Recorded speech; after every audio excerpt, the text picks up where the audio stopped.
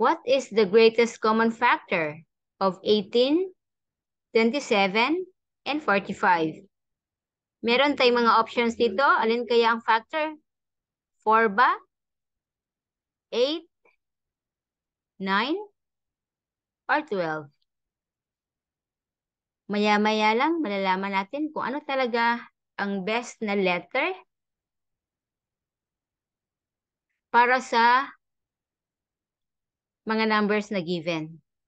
So, syempre, gagamitan muna natin ng listing method. Ang listing method ay ang pinaka-simple na paraan para madaling makuha yung GCF ng mga numbers or greatest common factor. So, mag-start na tayo. Ito yung solution. Okay, sulat ko yung 18, then 27, 45. Then dito sa baba, ilalagay ko ang GCF.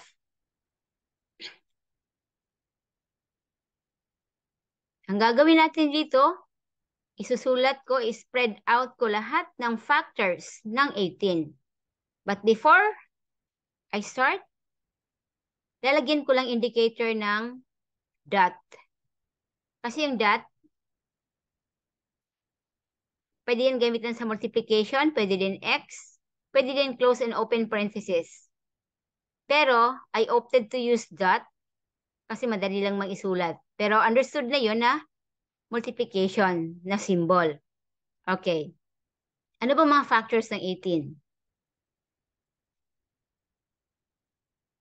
18 times 1. Ano pa? 2 times 9 or 9 times 2? Ano pa?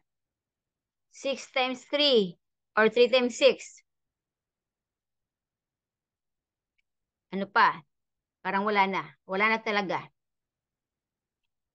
So, ang factors ng 18 ay 1, sulat ko dito. 1, 2, 3, 6, 9, 18. So, bale, 1, 2, 3, 4, 5, 6 yung factors ng 18. Proceed naman tayo dito sa 27. So, 27 times 1. Ano pa? 3 times 9. Eh, ano pa? Parang wala na. Wala na talaga. Hindi man pwede 2 kasi ano man yan? Add number. Hindi rin pwede 4. So, ibig sabihin, yung mga factors ng 27 ay 1, then 3, then 9, 27. Proceed na tayo sa 45. Okay, so 45, ang mga factors ay 45 times 1, ano pa? 5 times 9, ano pa? 15 times 3, ano pa? Wala na, wala na. Hindi man pwede 4. Okay.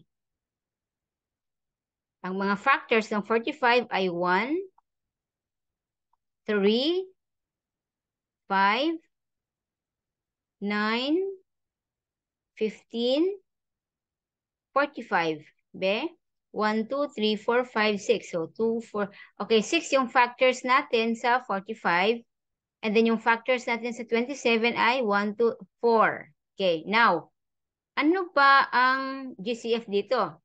Remember, yung GCF ay greatest common factor. Ibig sabihin, sa lahat ng common, siya yung greatest. Sa lahat ng common factor, siya yung pinakamalaki. Yan yung ibig sabihin ng GCF. Okay, i-identify natin yung yung mga common muna. Yung common, yung makikita dito, na number dito, dito. Okay, let's start. 1. Okay, merong 1 dito sa first, sa second, third. Okay. Ano pa? Sa 2, Ay, wala mang 2. So, hindi pwede ang 2. X natin yan. Wala mang 2 dito sa 27, 25. Ang 3, okay, meron. 1, 2, 3. Sa 6, ay walang 6. Hindi man siya makikita sa ibang number. Sa 9, okay, merong 9. 1, 2, 3. Okay, meron pa ba? Wala na. Ito, wala yan kasi wala mang 18. Wala din yan, wala din 6. Ito din 27, wala. Okay, walang 15, walang 45, walang 5. Okay, now, alin ba dyan? Sa tanang common factor, sa tanang pabalik-balik na factor, alin dyan ang pinaka-greatest, ang pinaka-malaki? Okay, remember, our common factors are 1, 3, 9. So, sa lahat ng common factors, alin dyan ang greatest? So, of course, 1, 3, and 9, obviously, 9 yung greatest. So, ang GCF natin ay 9. Ganun lang kasimple ang paraan